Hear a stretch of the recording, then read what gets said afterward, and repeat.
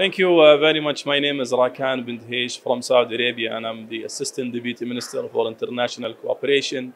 It's been a wonderful experience so far. It is my second time in India. First time was in Kerala and now in Goa for the G20 meetings. And I think the experience so far is wonderful.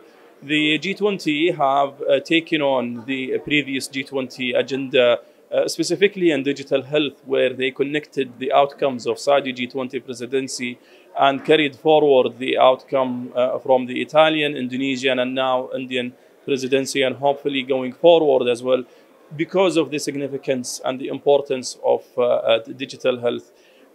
If we think about the other priorities that the Indian presidency is taking on, are very vital and important. Health emergencies, pandemic preparedness and response.